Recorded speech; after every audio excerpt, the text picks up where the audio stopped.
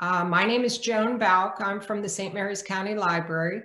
And with us tonight, we have Jim Gibb, and he is with the Smithsonian Environmental Research Center. And he also has his own business, I can't even speak tonight, his own business, which is Gibb Archaeology Consulting. So he is very versed in this field, and he is always open and willing to answer questions. So I said a few minutes ago, if anybody has anything that they want to ask him about while he is giving his presentation, feel free to hop right in. If you have a question and you would like to put it in the chat, I'll follow up with all the questions at the end of the program, and I'll read them off to Jim at the same time. But our program is pretty laid back, and Jim always wants to encourage the conversation, so please feel free to be a part of it. And I mentioned before, if you are comfortable leaving your video on, you can leave your video on, but we ask that you keep your audio off unless you have a question, and that way we don't have all the background noise. So with that, Jim, take it away. Well, hello, everybody. I hope everybody can hear me well. If not, please indicate somehow, unmute yourself and say, I can't hear you. I don't have my earphones plugged in, and I'd rather not if I don't have to. So good evening. Yes, I'm Jim Gibb. I'm an archaeologist. I actually have a whole series of talks for really, I guess, the rest of this year. So anybody wants to tune in, last Monday of every month, we have an archaeology talk. And there's more beyond that, so I got lots to say. Tonight, I'm going to talk about two sites and focus on one. Now, I'll give you a little background on it once I've pulled up the slideshow.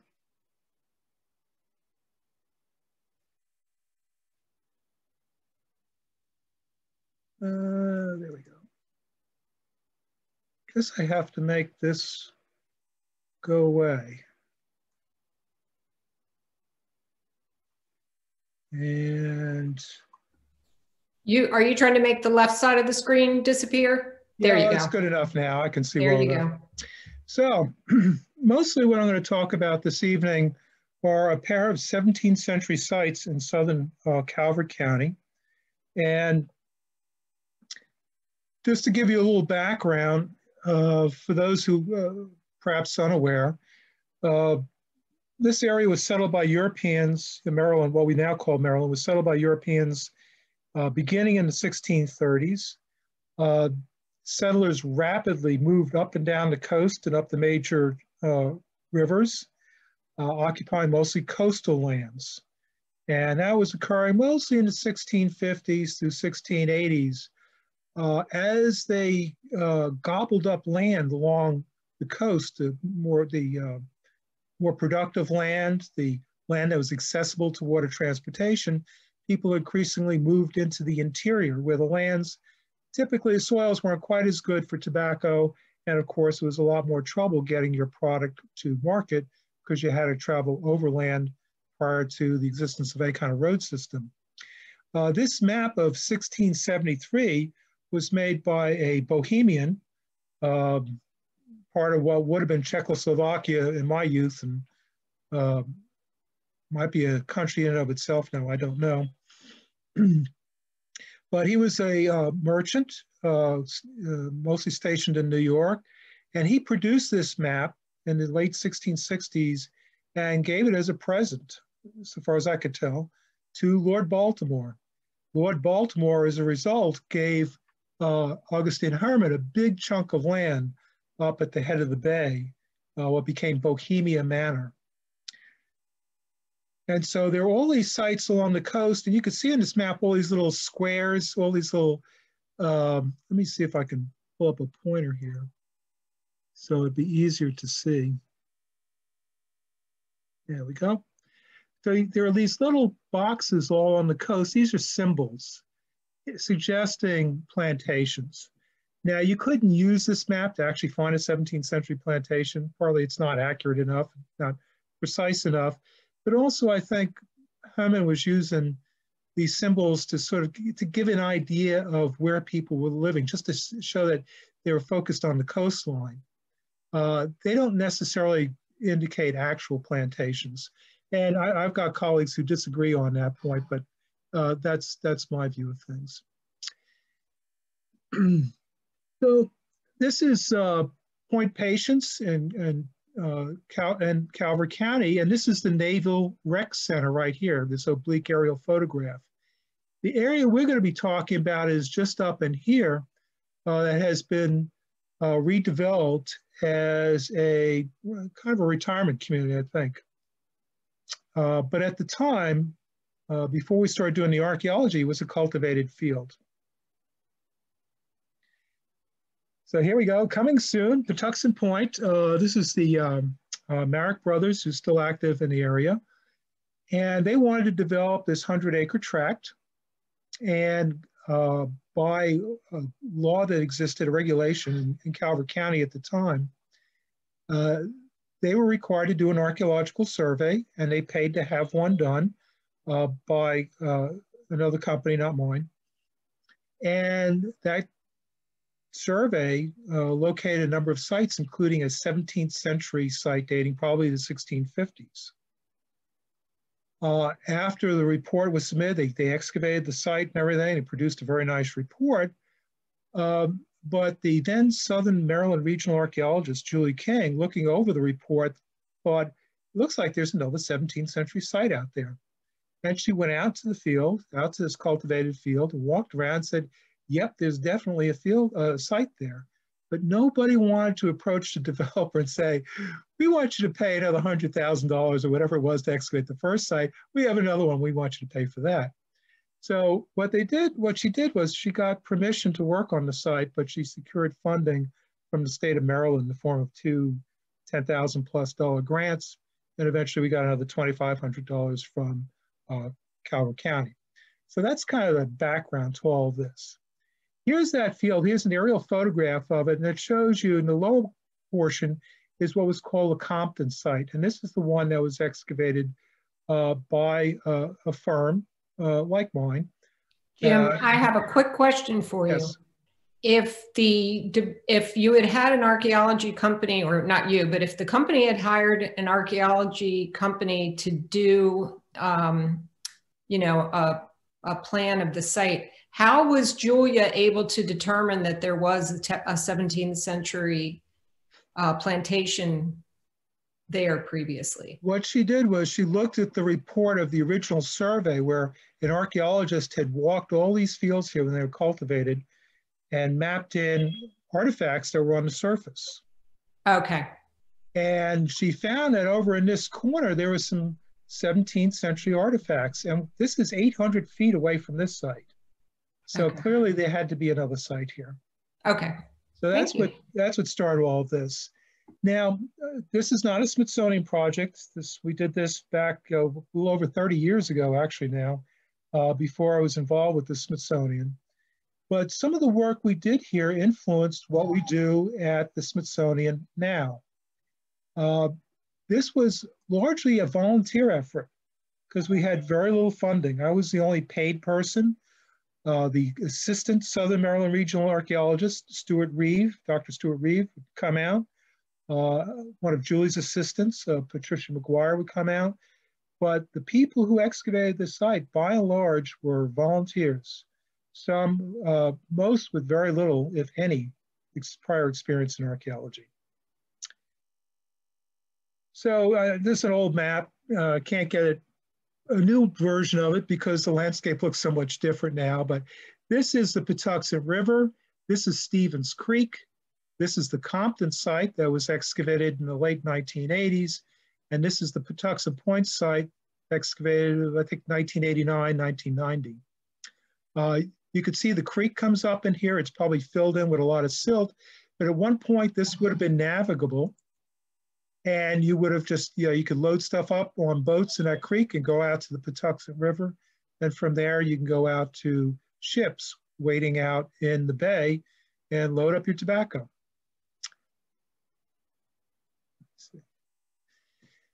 The background of the site's a little weird.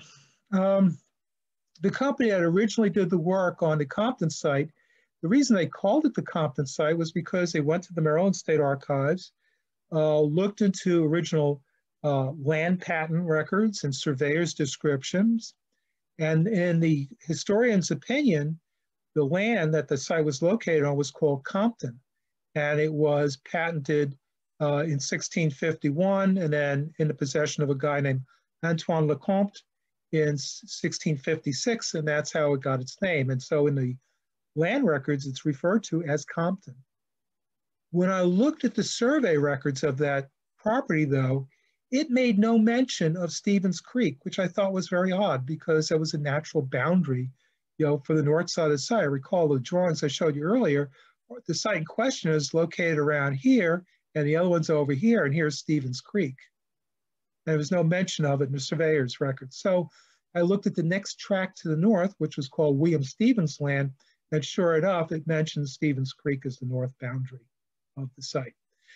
So we know that the site was in the possession of William Stephens and his wife Magdalen. Remember, in the 17th century, right on up into the 1750s, everybody in Maryland was a renter. Only one person owned land, and that was Lord Baltimore. In the 1750s, the last Lord Baltimore started selling land in fee simple, the way we do it today. You actually purchased land, and that was that. Prior to that, you rented the land and you paid a rent on it twice a year. It was a nominal rent. And you also swore an oath of fealty to Lord Baltimore. And what that meant was you said, Lord Baltimore rules this place and he owns the land. And if you failed to take that oath, your land could be esceted. That is, taken away from you and given back to Lord Baltimore. With whatever improvements you had on it, whatever livestock you had on it, whatever crops you had in the field, it all went to him. So you had to pay your rent twice a year and you had to take that oath of fealty. So getting started, we found this energetic young man to do the work, who probably knows how to use a transit. Yes, that is me in my younger days. Nice gams, full head of dark hair, walrus mustache, working out in this plowed field. And what we did was we set up a grid across the site. That is, well, I don't know, it was probably every 20 feet or whatever, we'd stick a nail in the ground. It looked like turning the whole site into essentially a checkerboard. And then within each of those squares, we got a bunch of volunteers to spend their day bent over like this. Look at this young woman, she's almost ready to fall over. Picking up artifacts and putting them in a bag for each of those squares. And what we could then do is clean those artifacts, count them, weigh them, and look at how many, say, ceramics were in each of those 20 by 20 foot squares. And then just look for those squares that had the highest densities, and that would be where we would dig. In this case, we've just expanded our collection area. We'd already collected this area over here and started excavating. This is an old excavation unit, and you can see the oyster shell that we've discarded. So just imagine doing this for 8 hours. Lunch is really welcome when it comes around. Again, these are virtually all volunteers, and there's a long list of them. Claude Bowen, who's president of our state society, who's volunteering. Stephen Israel, Denise Stevenson, Al Lavish, Paula Mask. I mean, just too many for me to name. And of course, it's been over 30 years. And what we would do is in those areas of high concentration of artifacts, we dug 5 foot by 5 foot squares, just digging through the plow zone, less than a foot deep, screening the soil. That's what these folks are doing here, screening the soil. That's me shoveling it. And we do the same thing, which of those squares had the highest concentrations of artifacts. And so here's the site. Each of these little squares represents an excavation unit that we dug. They're all about, there's I think just a little over 60 of them. And these are some of the features that we found. These stippled in areas are archaeological features where somebody had dug into the soil that has since been plowed over, but dug into it And that hole was then filled with soil and trash. And we also found the outline, and we'll go into this in a moment, of a dwelling house. Using a statistical software, we create a simulation. We took all that data from all those squares, and we had the computer generate essentially a map of where the trash was concentrated. And so it suggested that there was a large midden area, trash area over here that I've divided into two parts, one over here and one over here. Now, after the fact, it was pretty clear to me anyway, once we dug the site, that these aren't areas where people just threw trash out the door or out the window. These trash areas exist because there were pits, holes beneath the surface that had been filled with trash, and the plow for the last several hundred years has been going over those pits, trimming them down, truncating them, and turning the artifacts that are in them up into the plowed soil. So what these areas really do suggest is that these are where some of these trash-filled pits are located. And of course, we have our dwelling here still in outline. 800 feet to pretty much the west, right up along the Patuxent River, the other company that had come through had excavated the site. And what they did was, once they were through with their surface collecting and plow zone sampling, they stripped all the plowed soil off the site and found a bunch of what we call post holes. And these are spots maybe 3 foot in length and width where somebody dug a hole, put a wooden post in the ground, and backfilled the hole. At some point, that post was either pulled out or rotted in place. And so when we strip off the plowed soil down to the bare subsoil, we can see them kind of sticking out as these anomalies. They're often referred to as stains, although they're not really stains because they have 3 dimensions. They go down several feet. And then once you find these things, then you simply draw a bunch of lines and connect the dots. And what you have here are 3 dwellings, numbers 1, 3, and 4. And we know they're dwellings because each of them has what we call a chimney bay at one end. And this is where there'd be a fireplace. So they stuck wooden posts in the ground. They'd weave branches between those posts. And then they would dig a hole to get just loam, just silt loam, mix it with water, and they would plaster the chimneys. So it'd be plastered. And eventually, because the fire heats, dries out that clay, it starts cracking, exposing the underlying wood. It's all ripped out and new plaster is applied, and the old plaster is maybe dumped into a pit.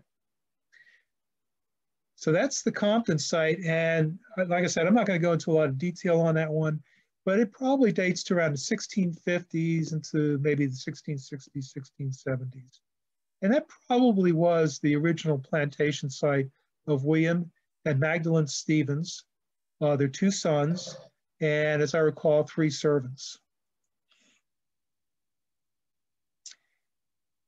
So here's the Compton site, same thing where they did this computer simulation and suggested that they had 4 surface middens, places where people threw trash on the ground, in amongst the buildings. And there's this little building here that's probably some sort of storehouse or meat house.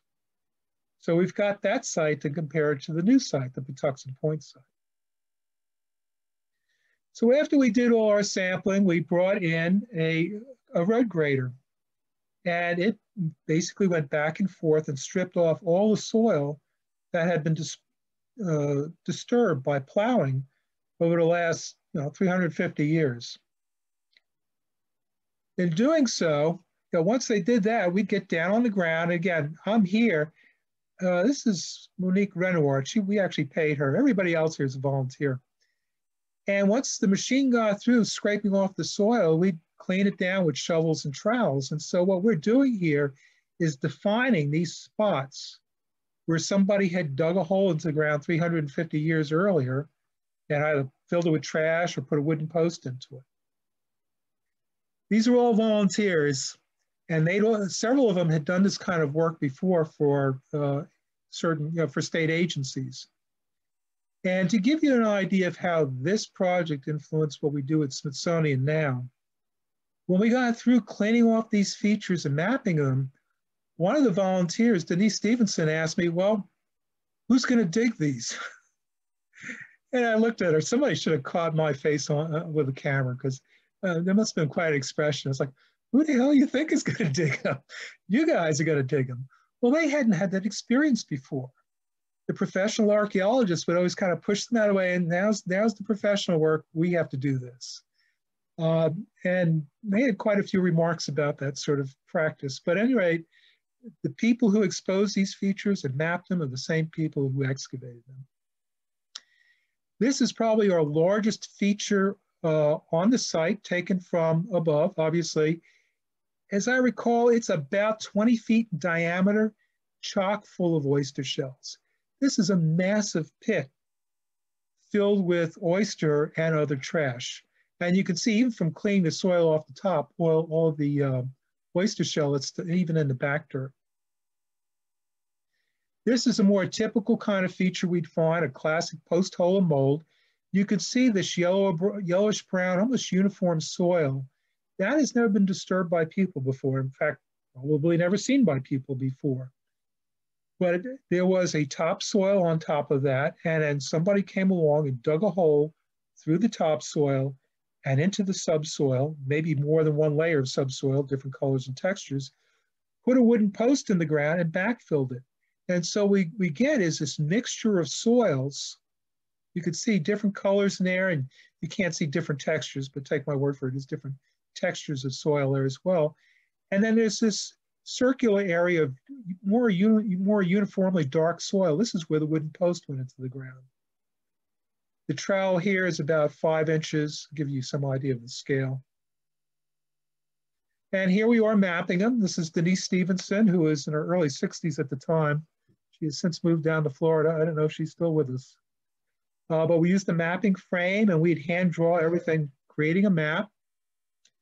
And then we'd use a transit to tie everything together, so we'd have one common map for everything. So this is what we produced. And you can see, here's the building. I need to get this out of my way. So we've got a 40-foot by, I think, 15-foot building divided into two. So there's one room here, and there's red and earth here, suggesting that it was heated. There was some sort of hearth here. And then we have this other room here with what we call a chimney bay. This is not usable space. It was occupied by a hearth and a chimney. And you can see we've got reddened earth here. These are actually pits, storage pits, probably for root vegetables like potatoes and carrots and onions that would freeze if left outside. Ignore this because it's a Native American hearth that predates the site by several hundred years. It just happens to be there. We have a pit here. We have a pit here with some posts around it. I think this was actually a privy hole. But there's clearly some sort of structure in here. We're only getting part of it. And then we have our large shell-filled pit here. So that's what we exposed just by stripping the plowed zone, troweling it down, and mapping it. These are what the typical structural post holes look like. So we got all kinds of post holes and everything, but we have some really big ones here that are meant to support the main building and some sort of addition here. So here's what typically what they look like, a large hole with a mold. Same thing here. What was interesting with this one, and probably with this one too, is it looks like somebody dug into them to replace the wooden post at some point. These posts, of course, would eventually rot. And so what you'd have to do is you get, a long pole and a rock or something, and you lever up the corner of the house. It's not that hard, believe it or not. It doesn't require a lot. But you lever up a corner of the house, you wrench or dig out and wrench free the rotted post, and you stick in another one. And then you let the corner of the house down and go to the next. So that's what we see here. And that suggests this house was maintained over a number of years. This is that large shell-filled pit again. We're troweling down. This is Dr. Henry Miller, Chief Curator Emeritus, I think his title is now at St. Mary's City, but he was the Director of Research at Historic St. Mary's City for many years. Silas Hurry, who is the director of the lab, he also just retired. And Gretchen Seelstadt, who was a volunteer, who died some 20 odd years ago, but she used to volunteer for the Smithsonian too, for CERC. We've excavated at this point 1/4 of that shell-filled pit. And we're not even down to the bottom, and look what we've got. Bone here, large piece of ceramic here. This is a cow metacarpal, a foot bone from a cow. Looks like a rib here, another rib here. We have the handle of a clay saucepan here. It's flipped over, but this is the handle, and the bottom here is gone. And this is essentially a jug or mug, a drinking vessel made in the Rhineland area of Europe. You can see the handle here. Here's part of the rim here. We're missing most of it, of course. And of course, lots of oyster shell. The neat thing about the oyster shell is that it neutralizes soil acids. And in doing so, it allows the bone, which is calcium-based, to preserve well. If these soils didn't have the shell, the soils are very acidic, a lot of this bone may have disappeared, and have disappeared pretty quickly, long before we came along. There we go. So here's that entire quarter taken out. Eventually, we would excavate the entirety of the pit. And there it is. That's one of our volunteers, Paula Mask, in the middle of the hole, just doing the final cleanup. So this hole almost certainly was excavated. It was a source of clay, of soil, to make daub for the fireplace. And it's different from the site, the other site, Compton, which had a number of smaller pits. Here, they just seem to have one large pit. Recording is essential to what we do. Archaeology requires really two things to be considered archaeology, among other things. Well, several things. It needs scientific questions that we're trying to answer. It needs detailed recording in the field and in the lab. And it needs a report. If there isn't a technical report that describes what we did and what we found, I don't know what it is, but it's not archaeology. So this is an important step in what we're doing. One of the smaller pits we found had these lenses of ash. We've just excavated half of it at this point. I don't actually dig features this way anymore, but this is how we were doing it back then. You could see these lenses of fine ash coming through. And they're sloping down to the left. That suggests that they were thrown in from the right. Well, the dwelling is just a few feet to the right of this pit. This is almost certainly a privy, an outhouse. And they were disposing of the ash in here, not because they had no other place to dump it, but they were using it as a deodorizer. And in fact, there's a lot of stinky stuff in here that isn't necessarily human excrement. There's a lot of fish remains, fish scale and fish bone in these lenses of ash. There's even also part of a case bottle here, a square bottle, and some ceramics sticking out of here. Right now, one of the things we're doing at Smithsonian is we're reanalyzing this material and the material from a number of colonial sites that I've excavated over the last 30 years and as research for a book that's in preparation. So this stuff is still on the front burner. This is an earlier part where we're excavating that feature, and you can see all the pottery that's coming out of here. Most of these actually mend. I wonder if I have a picture of that. There it is. A rather strange looking bowl. It doesn't look like anything else I've excavated in the region over the years.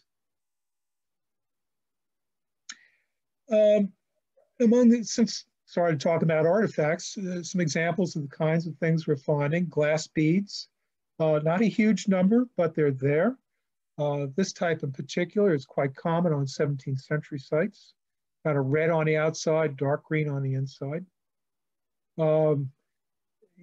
How these things functioned, who was wearing them, were they things that they traded to local Native Americans for maybe venison or something like that? We don't know. We're working on it, but we don't know. We also found from that actually possibly privy, we found this glass pront, and you can see a close-up view of it here. This is a decorative piece that would have been welded onto a fancy wine glass. when that glass was being made. It's called the glass is called a romer, R-O-E-M-E-R.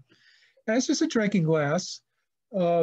Folks used to think, at least I hope they used to think this, that this was an indication of wealth, that people had this sort of expensive glassware. But in Dutch areas of North America, these are quite common in taverns. So they might be more expensive than your average tumbler, but they don't necessarily indicate great wealth. And even if they did, we only found one glass. You know, if we found more, would they be wealthier? You know, we don't know. We also recovered several Native American-made tobacco pipes that were almost certainly made for a European clientele. These are common throughout the Chesapeake area, somewhat enigmatic.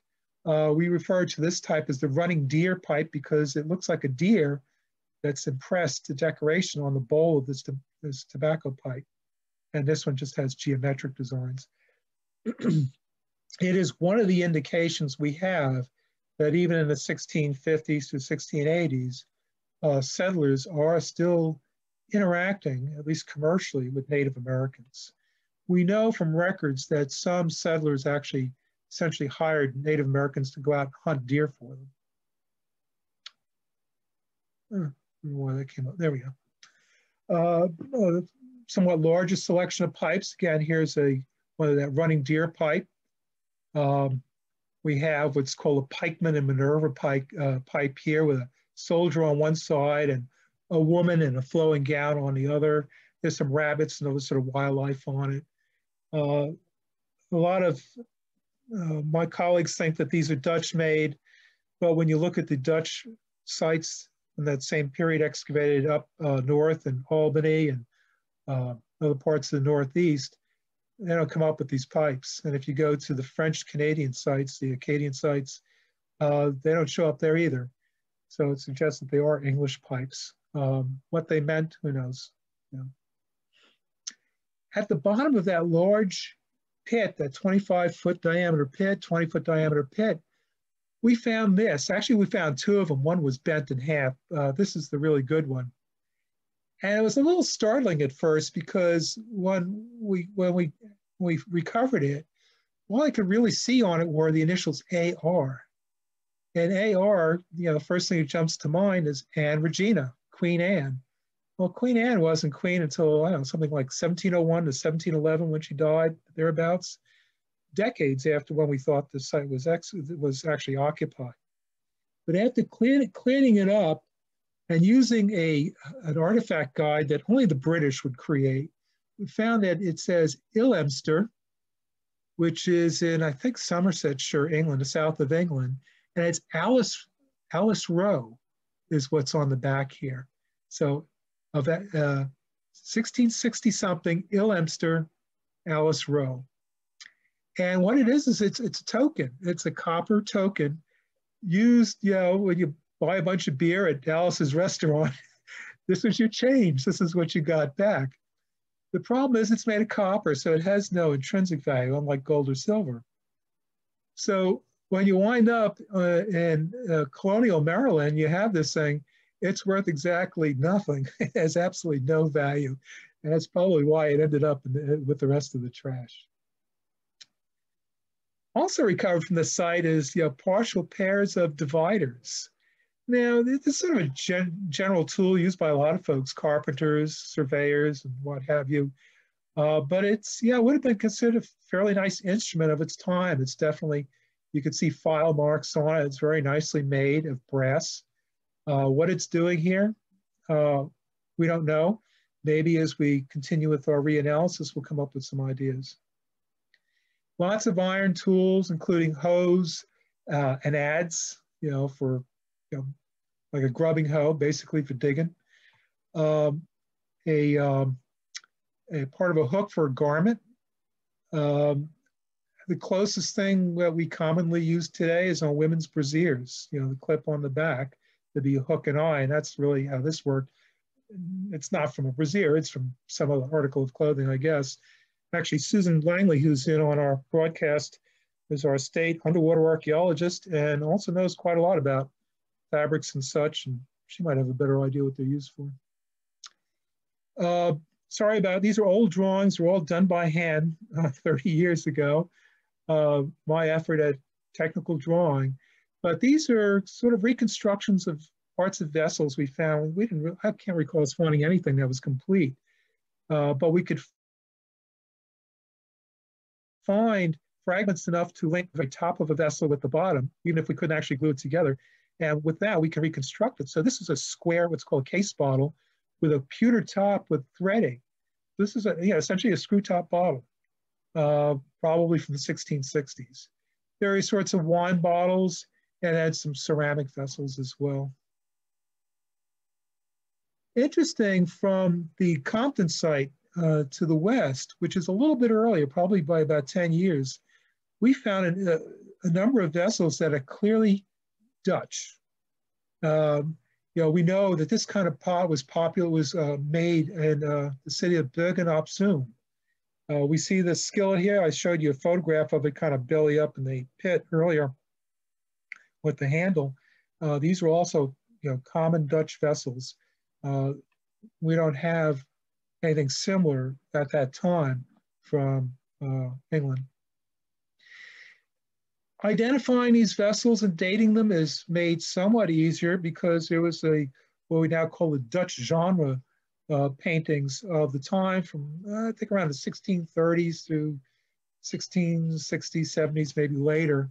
And they were kind of drawings of everyday life. And they shouldn't be taken too much to heart. They were really moralistic. I mean, these are people getting drunk, they're wearing funny hats, and it's a slovenly mess. There are animals all over the place. There's a jug knocked over, a cat over here. These people are up to no good, no doubt. I mean, it's a lesson in morality for the viewer. But they used pots that were available in the Netherlands at the time as props when they were painting. So these are real artifacts that they painted. You could see our Bergen-op-Zoom type pot here, and it's probably a skillet here, and big jug here. So we can use these paintings to help date some of the stuff we're finding and determine where it's from. I'm going to go very briefly into bones. I've just recently stuck this in here because I wanted to, this is something we're really focused on now, but comparing the bones we're finding from different sites of the period, don't get too worked up about what all this means. I mean, we've got sheep, cow, and pig along the bottom here, and what percentage of the assemblage of each of these sites is from sheep, cow, and pig. And the only thing you need to take away from this is they're all over the place. There's a lot of variability there. These people, although living at pretty much the same time, aren't eating the same foods in the same amounts. And I have just two more of these to show you. When we're looking at these sites, Patuxent Point's the one with the orange dots. This one, there's a lot of similarity here. These folks are doing a little fowling, a little bit of trapping, a little bit of fishing, but of the game animals they're eating, most of it's deer, and even at that, it's less than 7%. These folks are eating mostly cow and pig and a little bit of sheep. And it runs counter to what we might think for the period. We go, well, they're on the frontier. These are settlers. They're just getting started. They're probably eating mostly game animals. And, clearly they're eating a little bit of fish and game, but not a lot. Really what they're eating is pork and beef, which is what they wanted to eat back in the old world, but a lot of people couldn't get because they couldn't afford, or they didn't eat in very large quantities. They really didn't come here for the venison. Most people in Europe, certainly in what's now the UK, probably went through their entire lives without tasting venison, because deer were, that was for the aristocracy. When they came here, we've got a couple of period references to basically, oh no, not venison again. I mean, these people really weren't interested in eating venison for the most part. They wanted old world animals. And finally, just looking at the fish here, again, Patuxent Point's the one with the orange dots here. A lot of sheep's head. And there are other, rockfish and yellow perch that show up, but a lot of sheep's head here. And on some other sites, we've got more in the way of the Moronidae, which are rockfish and yellow perch. But again, not a huge amount.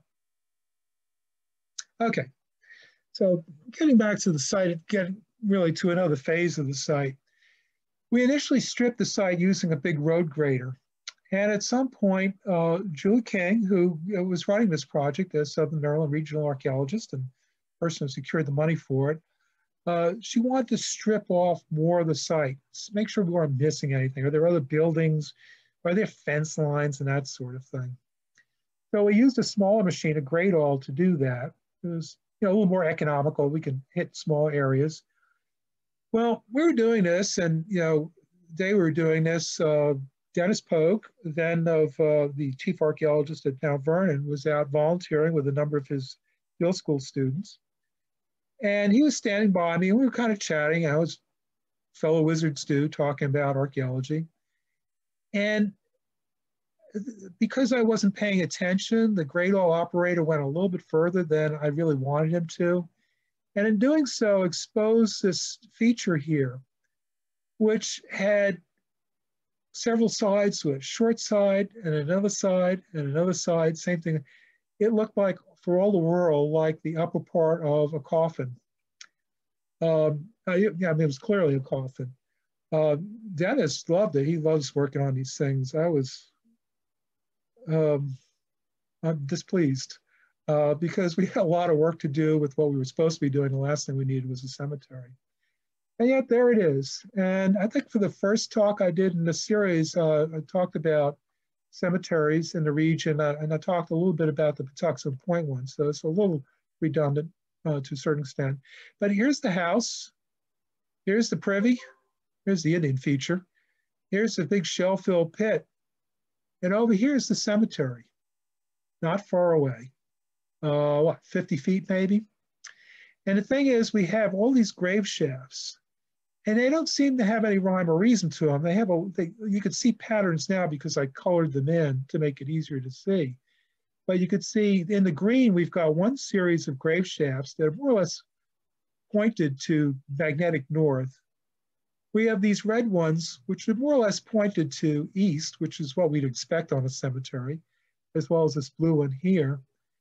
And then we have these purple ones up here that are kind of west of north. There's no real pattern here, and yet when we excavate cemeteries, we expect to find the graves more or less head at the west end, feet at the east end.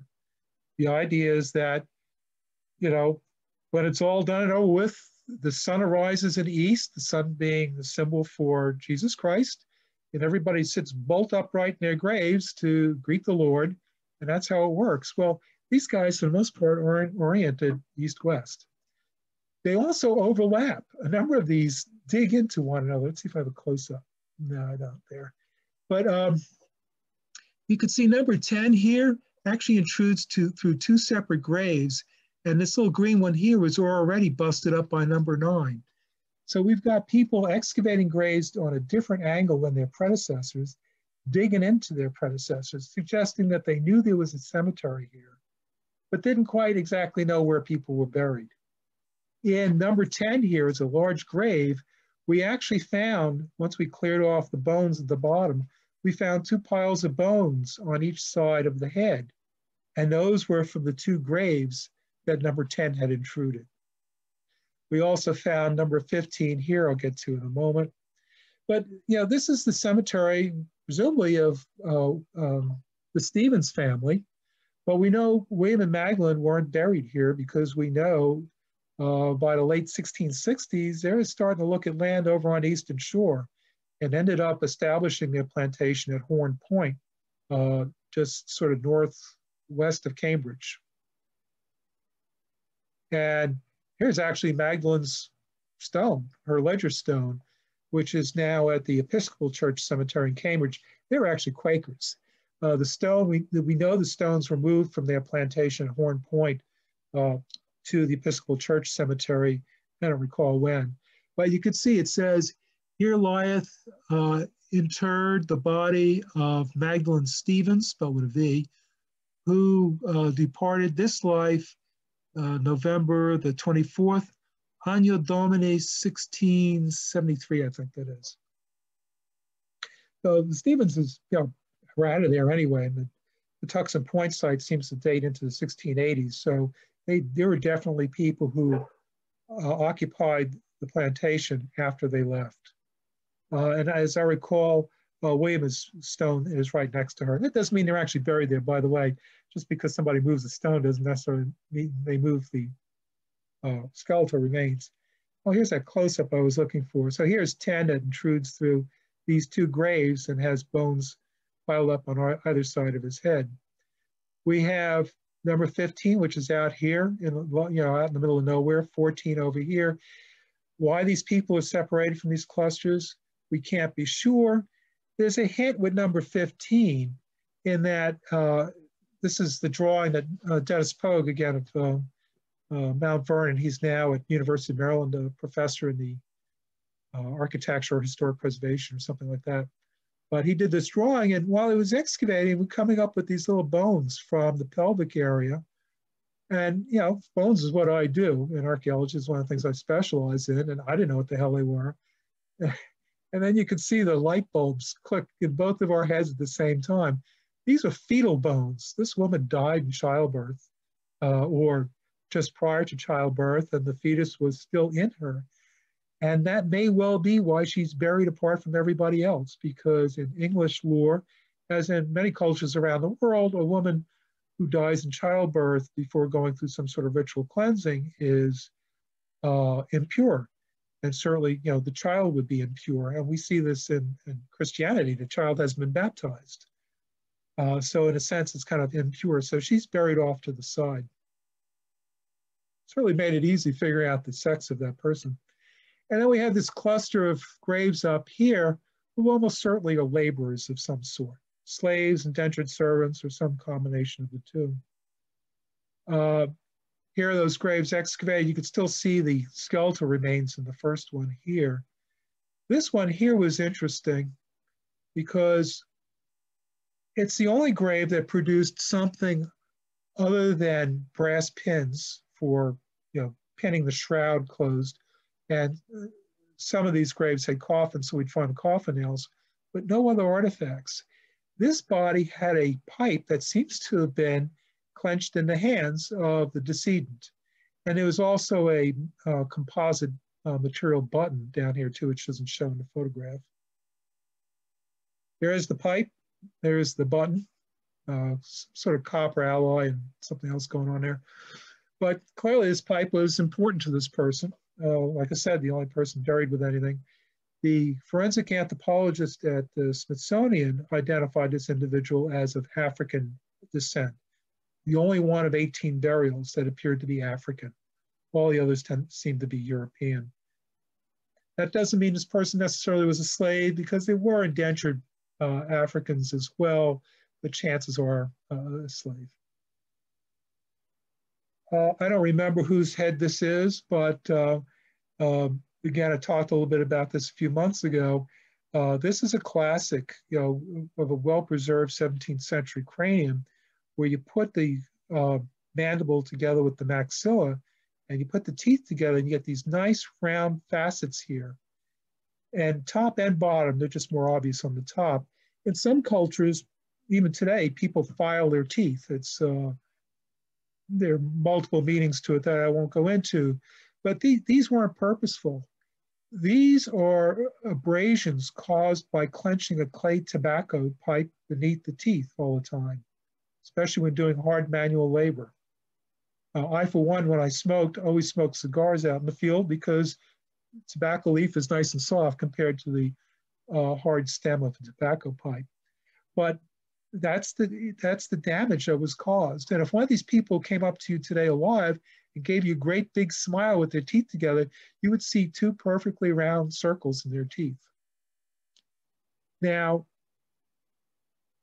obviously that was, that could create problems. You can see the damage to these teeth. This is all eroded, all decay, missing teeth. All decay over here, the enamel's gone.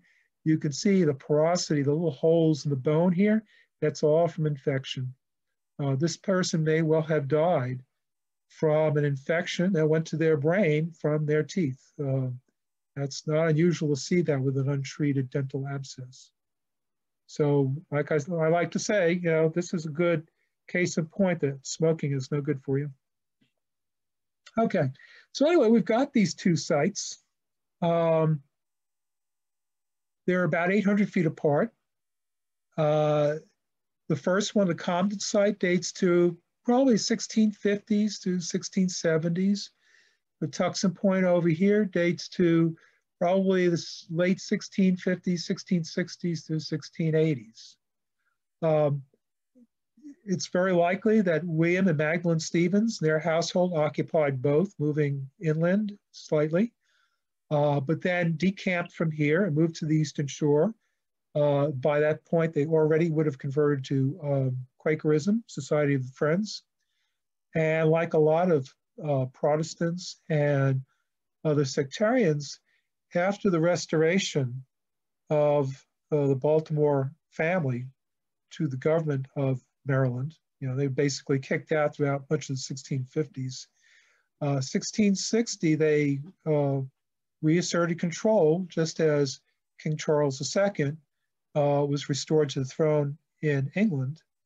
And I suspect that was one of the reasons a lot of the Protestants beat it over to the Eastern Shore. They were putting some distance between themselves and the Catholic stronghold of St. Mary's. That said, they were also looking for fresh land because all these lands were patented by people. And every planter who had children wanted to make sure that they got land for their children to farm, you know, something they could make a living on. And that would become increasingly difficult in the prime coastal areas of Calvert County. And so a lot of folks started bugging over to the Eastern Shore. But eventually more families moved in, and they actually moved inland. So we tend to find slightly later sites in the interior. Anyway, that's kind of the story that we have here. And you know, I'm more than happy to answer any questions you folks might have. I'll have to unshare this. But this is part of a story that's unfolding. Again, we're revisiting this collection, the Compton collection, and 6 or 8 other colonial collections from colonial sites that I either excavated myself or in the case of Compton did a lot of subsequent analysis. And we're looking at dietary patterns and a number of other things. So I'll happily answer any questions you might have. Jim, I have a couple for you. In that big oyster pit that was like a trash area, did they purposely, I know if you go and visit St. Mary's City, you know, there would be a trash pit right outside the kitchen door. Did they purposely put all their trash over in that one pit, and then that's what they would work from when they put those poles in to build? You know, you said they backfilled. Did they save that trash in a particular place? I think with that particular pit, like a lot of these pits, they were open holes. You got what you wanted out of them. You borrowed soil, and then they just were holes. So they became a convenient place to throw trash. Okay. They're probably throwing trash elsewhere too, because it's not unusual for us to find, let's say, a shirt, a rim shirt from one of these large Spanish or Portuguese earthenware jars. And some of these things could be absolutely huge. And we'll find one small piece in a trash-filled pit like that. Well, where the hell is the rest of the vessel? Or we'll find the foot bone or a tooth from a horse, but no other horse bones. Where's the rest of it? So the pits don't accurately represent all the things that these people threw out. They were probably throwing stuff elsewhere. Patuxent Point is different in that it seems to have, there's 1 or 2 smaller pits, but it has one big pit instead of a series of smaller ones. And I don't understand that at all. But as a whole, it just became a place to throw trash. And obviously, over a number of years, there were a lot of oysters in there. So is that where they would have collected the dirt that they backfilled with the poles? No, what they're doing is setting a pole in the ground. They're simply digging a hole, put the pole in, and backfilling the hole. Oh, with whatever dirt they had. Yeah. Not necessarily with trash. Well, the borrow pits are for soil that they're using to make plaster. The plaster, they're sort of wickerwork type hearths and chimneys. Okay. Now, with trash being thrown out the nearest door or window, this is something we perpetuated at a lot of historic sites and something I take exception to. There's a lot of stuff around the house that we recovered, you know, sherds of glass, all kinds of trash. I'm pretty confident that stuff is being plowed up out of these features, these trash-filled features. Most of the trash that these folks produced would have been kitchen waste. That kitchen waste would have been collected and thrown out to yard poultry, pigs, you know, it would be used as food. Now, cleaning that stuff up, you probably pick up the odd bit of glass or broken tobacco pipe. But for these people to be throwing out large amounts of broken crockery and stuff out the back door, it just doesn't cut the mustard with me. It makes no sense. And it doesn't explain, well, if they're doing that, why are they also dumping the stuff in pits? It just doesn't, it's not consistent. So I think we've misread it, and that's because a lot of archaeology is done by people who come from backgrounds that are not farm backgrounds. Okay. You know, you get food waste, you feed it to your livestock, or you use it for compost. You know, simply throw it out the back door. That makes sense. Okay, I do have a few more questions. This person, I don't know if they have realized the area that you're talking about, but she said she missed the introduction. Can you please describe where this location is? It is in what is now a residential development. I think it's a retirement community called Asbury, but it's on the north side of the Navy Rec Center in southern Calvert County, basically Solomon's. So just above Point Patience, but there's nothing to see there. It's all gone. Okay. Where can we learn more about the Stephens family that you spoke about here? That's a tough part. There's a doctoral dissertation, which I'm sure is available at your local bookstore or not. There's an academic treatise, a monograph that I published, which is available on eBay or Amazon or whatever for a couple bucks used. But it really isn't written for a general audience. It's written for people with very similar interests. I mean, it's in plain English, so I think it's comprehensible. It's just probably not going to interest most people. We don't really have, this is one of many sites that have been excavated over the years by professional archaeologists. It just really isn't available to the public other than through venues like this. And I'm sorry about that, and I am doing something to correct it. Are there any references to it on Wikipedia or any online references? I used to have a website, I think it was on there, but not a lot of detail. And I've since let that website lapse, and so I don't know if it's accessible anymore. Okay. Sorry. There are websites, but that have data for this site and many others, but they're really intended for archaeologists. They're not particularly usable by the general public, but they're accessible. I mean, they're free. Here's another question. What was found in the Native American feature? I guess in that pit.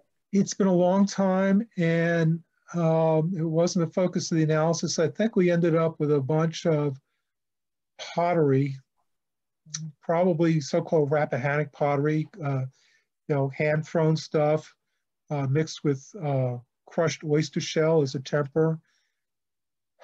We recovered a lot of charcoal that we probably saved for future analysis, but I'm sorry, I just don't remember.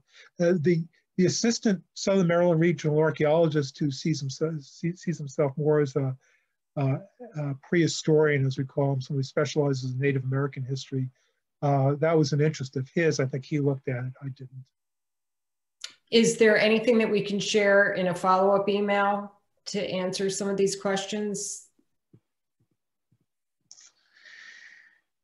I have trouble envisioning exactly what I would be able to produce quickly in a succinct format that would be helpful, other than sharing a recording of this talk. I mean, it's probably as definitive as you're going to find for a general audience at this point. Okay. But it really deserves, along with the other, it deserves a publication that is accessible and readable, but that doesn't focus just on this site, because one site by itself really isn't all that interesting. They become interesting when you start comparing them. And I bored folks for a couple of minutes by throwing up a couple of graphs to kind of make that point a little bit with the bones. But it's by looking at what people are doing across the landscape and the variability that where it really starts to become interesting.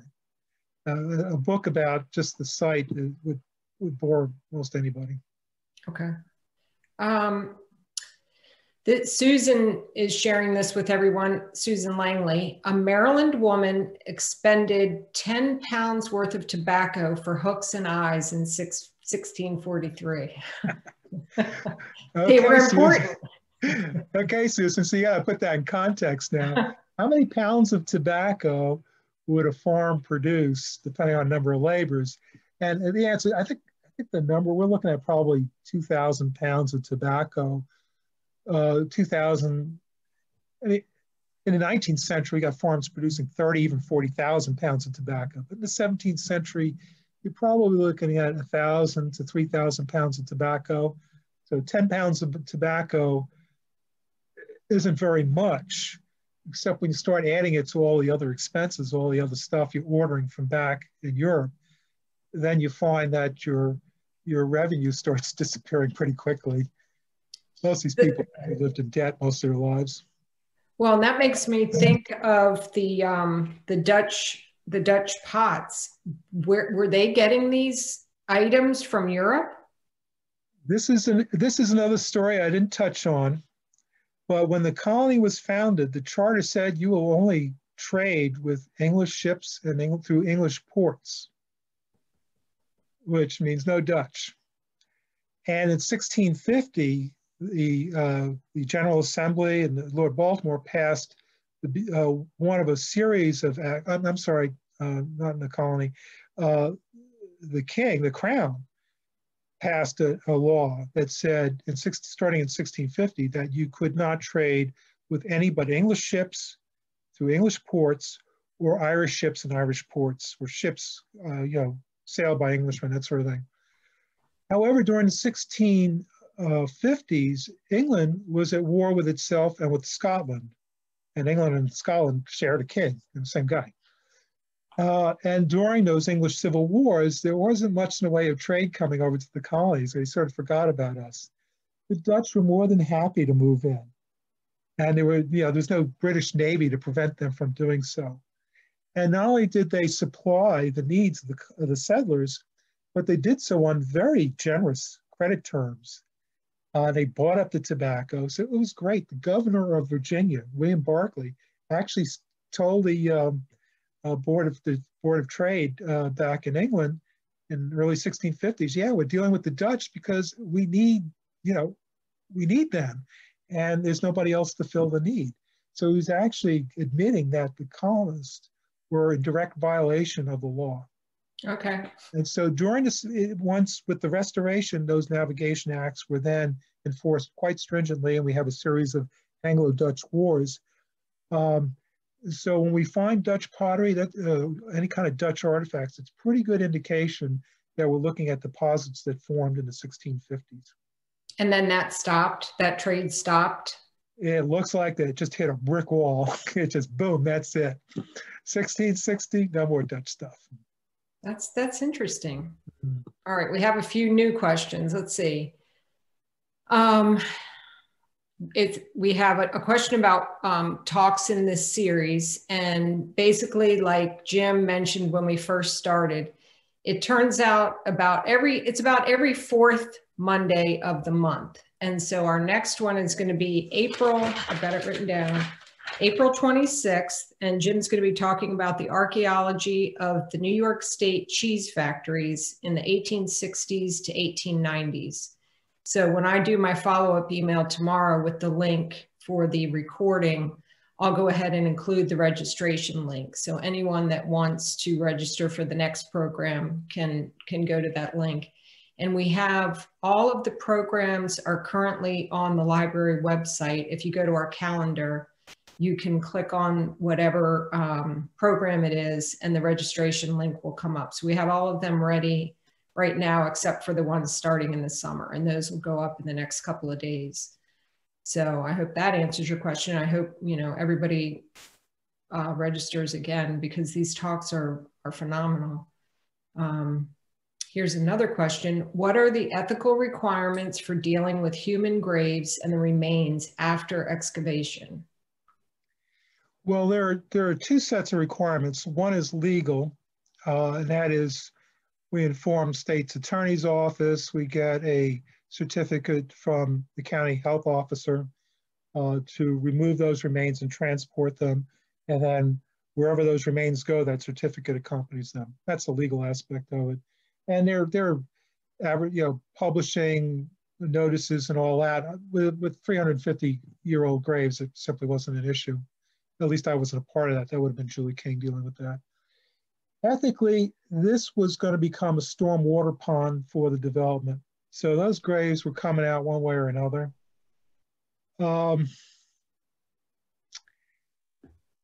Graves are really problematic. And for me as a research archaeologist, by and large, they're not all that interesting. They take a lot of work to excavate.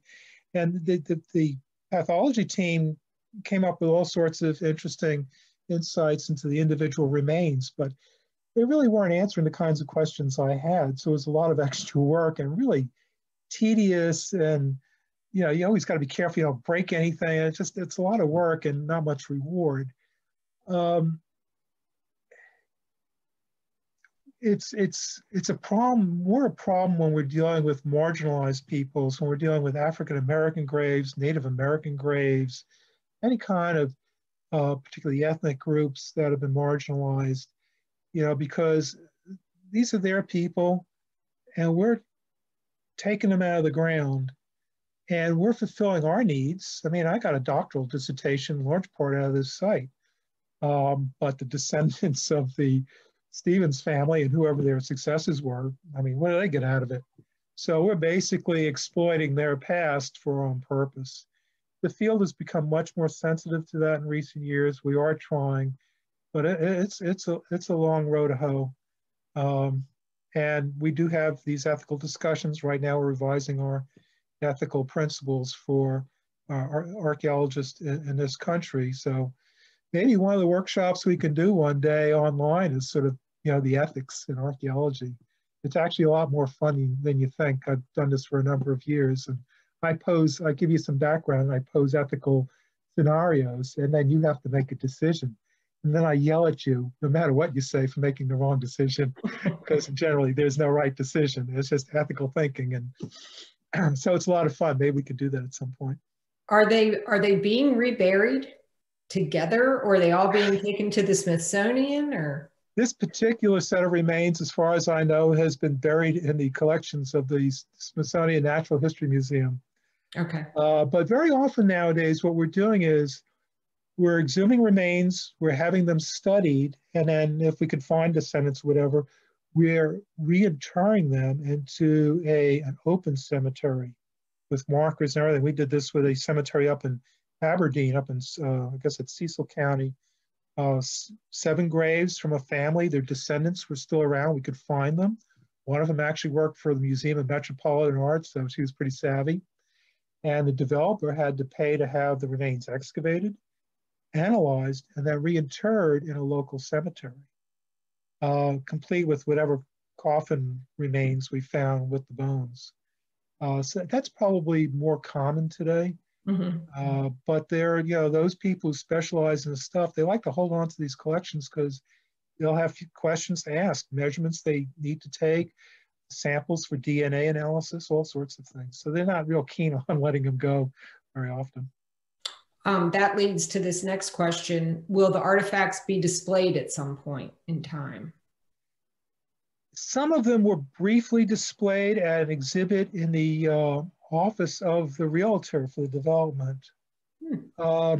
They're all curated at the Maryland Archaeological Conservation Lab in Port Republic, just upriver from the site, Jefferson Patterson Park.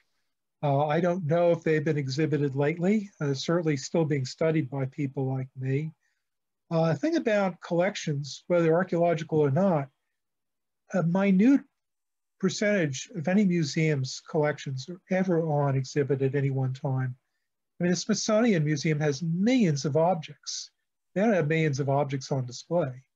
What they do is a curator decides on an interesting topic or is asked to do something, researches it, and then uses the research to develop an exhibit and determine what objects in the collection can be used and what objects have to be sought that are not in the collections and either have to be borrowed or acquired.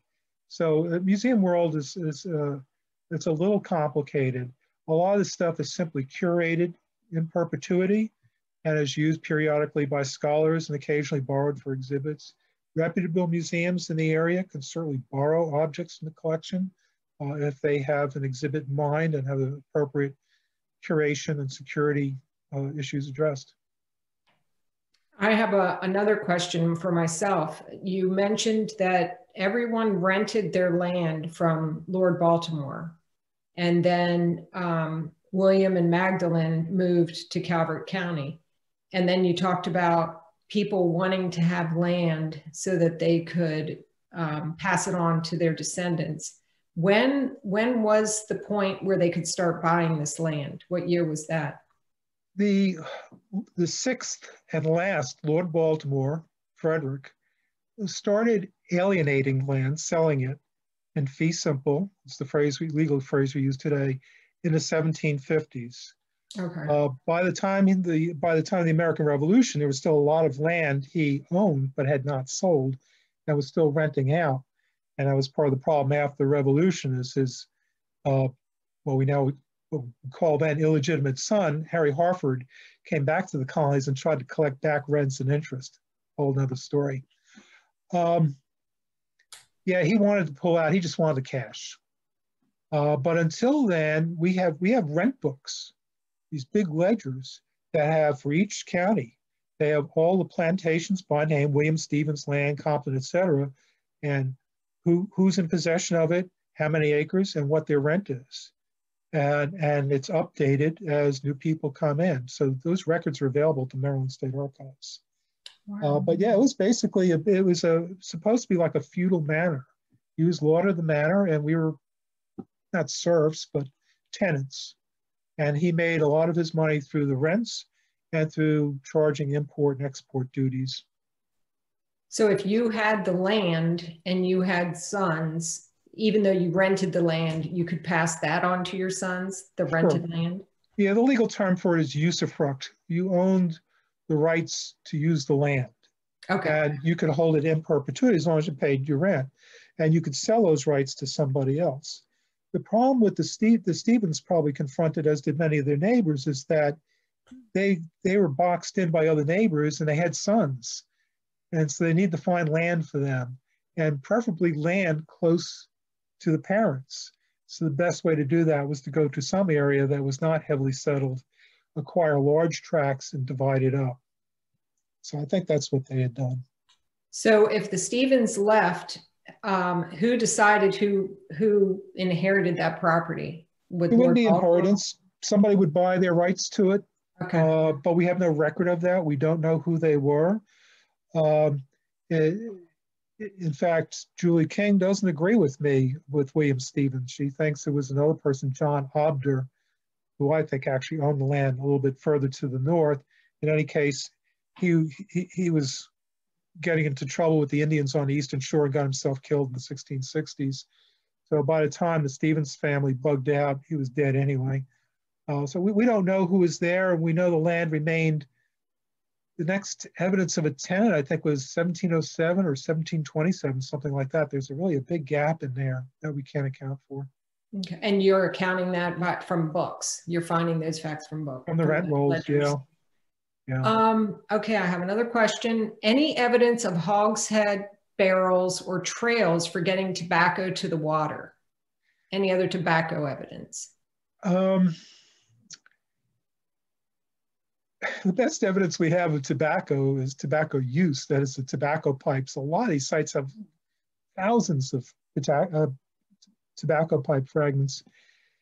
A lot of these folks were living on the water, so they didn't have to transport the tobacco very far. They just had to roll it to a few feet to a small shallop or ketch that would then sail out to a bigger vessel and unload it. And that vessel then perhaps sailed out even further out into the middle of the bay and loaded that cargo onto a transatlantic vessel. We don't have any remains of barrels, and hogsheads, the barrels they were using for tobacco, would hold 1,000 pounds. They were big barrels.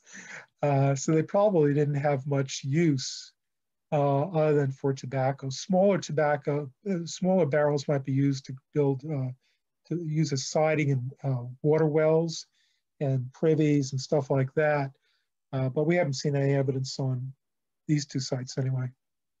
Are you able to, when you excavate the sites, are you able to determine from the soil what was grown there?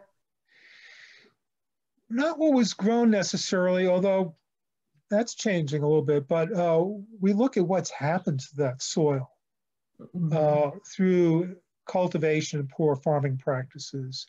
You know, at Patuxent Point, you know, these structural post holes, they go down maybe 2 feet or less. And let's say we stripped off 1 foot by removing the plow zone, actually less than that. These posts still would have had to have gone deeper into the ground, which means we've lost a lot of surface. So, you know, almost anywhere in Maryland, you're standing on a surface that's anywhere from 1 to 3 feet, sometimes even more, lower than it was 150 to 300 years ago, because that soil's been eroded through poor farming practices and all sorts of other things, redeposited somewhere else. So if you go downhill, you could be standing on a surface that's now 3 or 4 feet higher than it would have been 100, 200, 300 years ago. We are looking at pollen though, and at Smithsonian in the archaeology lab, citizen scientists are doing that. They successfully extracted pollen from soils from different layers in a deposit. They're on microscope slides. We have a camera ready for high resolution photographs and reticles for measuring the pollen grains, and we're ready to start photographing these things and sending them out to other citizen scientists to help us identify species and count the number of pollen grains of each species so we could see the changing vegetation over X number of years. But because of the plague, all that sort of came to a stop. And we have everything we need. We just need to be able to get people back in the lab so we can actually work on that. And you said pollen, P-O-L-L-E-N. Right, plant pollen, that is the air right now is getting very rich with at Big Spring. That said, we didn't collect any pollen samples that I recall from Patuxent Point, because at the time we had no means of, we didn't have the funding to process it. To just collect bags of dirt for no particular reason is not a good idea. Right. All right. Here's one more question, and then we should probably let you go. We could probably talk all night. That's fine. Are you doing other current or future excavations? How do volunteers get involved? Well, we just finished the excavation in Bowie, and this wasn't a Smithsonian project. It was a private contract. And I'll be talking about that later this year, the Go plantation, 18th century plantation site. At Smithsonian right now, we're doing a couple of things. We're exposing what we think might be an unmarked cemetery identified by cadaver dogs. A friend of mine trains cadaver dogs and trains people to train cadaver dogs. And she's been out several times, and the dogs keep indicating on the same site. And we were out there Saturday, and one of the sites where we thought there might be a cemetery, they turned their noses up to, you know, there's nothing here. But they went back to the same place and keep indicating. So we have a small crew that we can get on campus. We've been stripping off the topsoil by hand and trying to delineate grave shafts. We also have a 1678 grave, I think, gravestone in one part of campus. We're pretty sure there must be a 17th century site associated with it. As soon as we get some more bodies on campus, we're going to try to find that site. And also, try to see how many other graves are by that stone. We're just Which waiting. campus is that? This is Smithsonian Environmental Research Center, about 20 minutes south of Annapolis. You could just Google Smithsonian Environmental Research Center or contact me directly and I'll give you all you need. So we have this, we've got lots to do there. We have all these projects we left hanging and folks just need to sign up. We get you a badge and put you to work. So is there a process? Do people have to go through an interview or anything in order to volunteer? That's wonderful. We don't. I mean, they got me working there as the director of the archaeology lab. Clearly, they don't discriminate.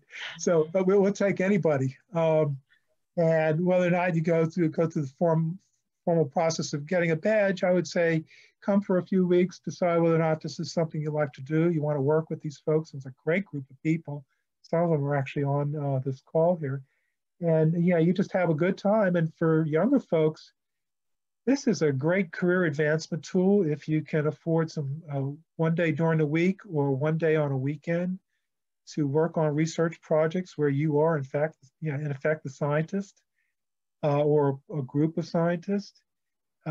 Getting the Smithsonian Institution on your resume, I mean, that's the good housekeeping stamp of approval. That could open a lot of doors. Plus you get the professional experience of doing the research and presenting it, maybe publishing.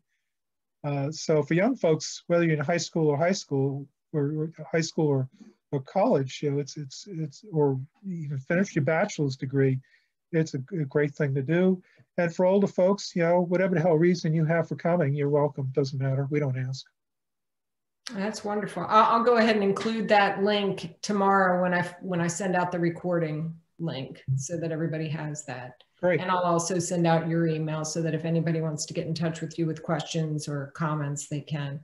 Okay, good enough. There's one another question. Could you repeat where these rent books can be found? I'm not sure what that means. Maybe this person. They are at the Maryland State Archives in Annapolis on Route the rent. I'm sorry. Okay, go ahead. They are actually big ledgers. They may have them scanned at this point, but they're not online. You have to go into the archives and use their computer system to access the scans if they have a scan. Right now, they're pretty much closed to most everybody, so you'll have to wait till they reopen, but they're there. The original patents are there. A lot of the stuff is scanned. That stuff which isn't scanned, they actually bring to your table and you handle period documents. It's pretty amazing.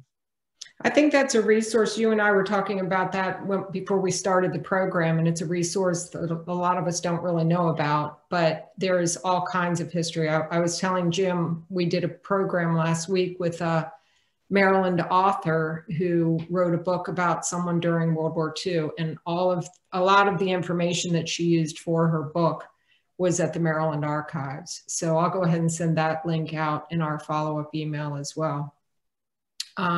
Here's a comment. I noticed on the Compton plot map that Hungerford was listed on the bottom of 3 or 4 sections. Do you know the significance of that? Doesn't ring a bell offhand, but Hungerford, the newer name for the creek, for one of the creeks was Hungerford. The other one was Helen, I think.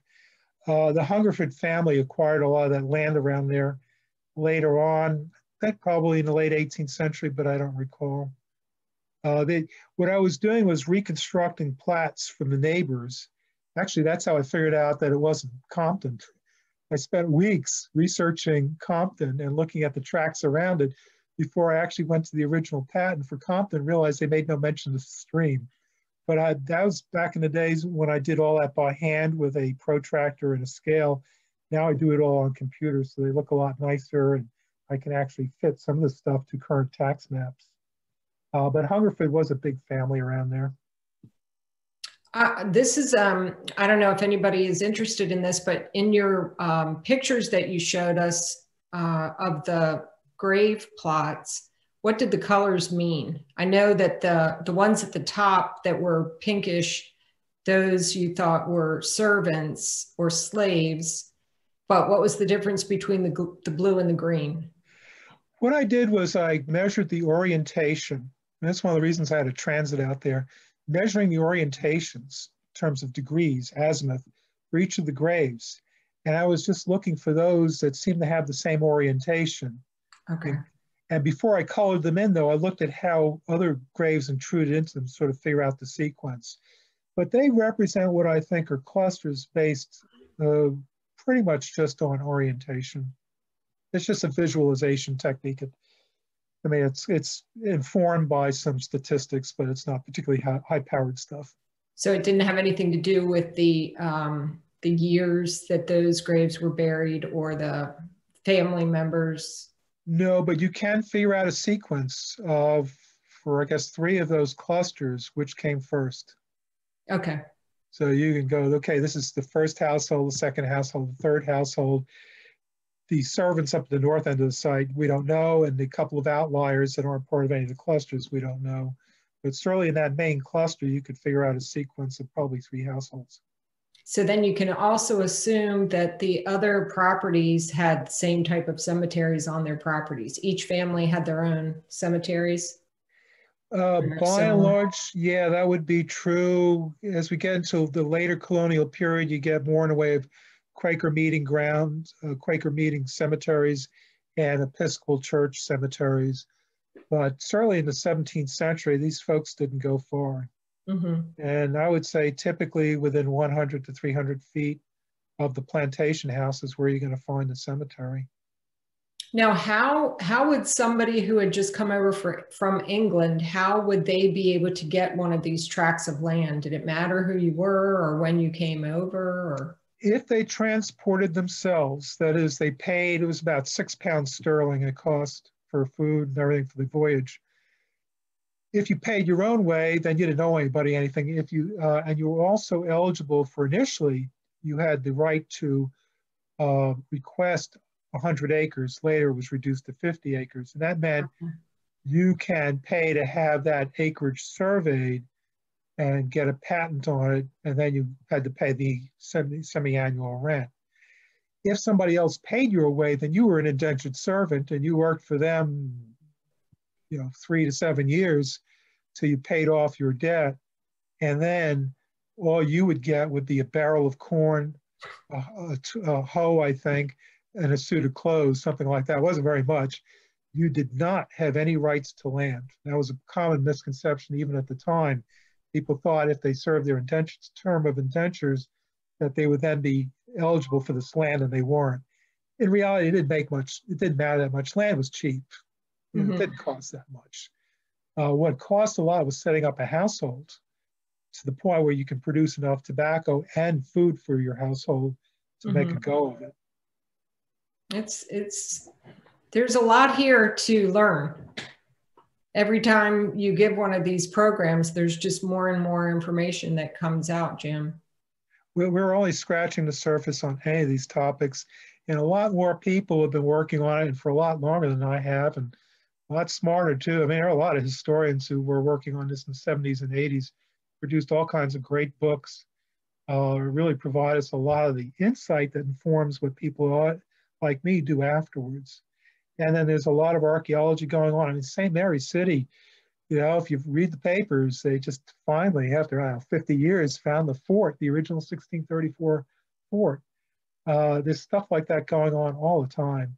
And we all just contribute our little pieces, and hopefully we'll end up with some sort of meaningful puzzle when we're through. It's amazing. We really appreciate you sharing this information because, like you said, a lot of this for us is word of mouth because we can't access it. But then it opens up, a whole nother area of interest where you hear about a particular family or a particular way that they sold land or rented land. And then it just opens up another door of research that somebody might want to follow. So we really appreciate it. Smithsonian. Join us at CERC. You can be part of the discovery.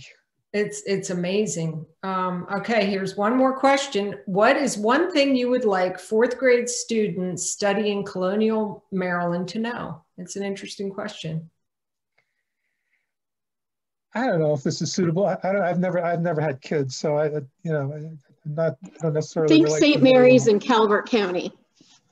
Um, one of the things I hear a lot, people often complain that, oh, there's so much regulation over what we can do with our own property these days, and we need to go back to the old days when you can do whatever you wanted to.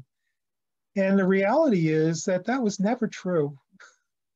In Maryland, if you patented land, you were required to build a dwelling on it that measured at least 20 feet on a side and was heated. That's what made it a dwelling within, I think, 3 years of patenting. And if you didn't, that land returned back to Lord Baltimore. And there were all kinds of other rules about what you could do and everything. So one of the interesting things we can learn from the history, apart from just archaeology, is get a better sense of where we've been and where we are now. There are no halcyon days of yore when everybody was free. It's just not true. And one of the things that's worth to expose young people to is the so-called the Toleration Act of 1649 that supposedly introduced religious freedom to Maryland. And we've celebrated that for a couple of centuries now. Well, when you sit down and actually read the act, it says, yeah, you have freedom of belief and nobody can bother you as long as you recognize the Trinity and the existence of the Holy Ghost. And if you don't, then you could be executed and all your property taken away, which means your family is left destitute and would have to be broken up, and they'd have to indenture to other plantations. Pretty harsh punishment for anybody who's Jewish, Muslim, an animist, or just an atheist. They weren't that tolerant. And so I think that's an interesting thing for students to learn. Whether or not fourth graders or not, I don't know. I mean, you're probably a better judge of that than I. Yeah, we touched on the Toleration Act. It should be called the Intoleration Act.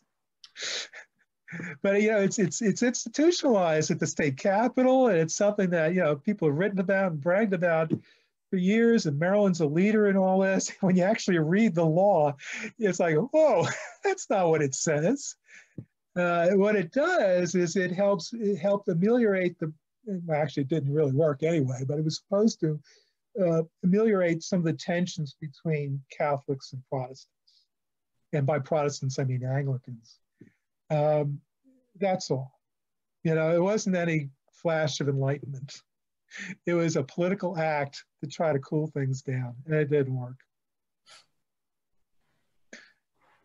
It's amazing how far we've come. Yeah, how much farther we have to go, too. Exactly. Sometimes you feel like we haven't come very far. Well, Jim, I really appreciate your talk this evening. If anyone else has a last-minute question, feel free to speak up. And otherwise, please sign up for Jim's talk next month. It'll be April 26th. And thank all of you for coming tonight. This has been wonderful. Thank you, Jim. Thank you. Guys, take care. See you next month.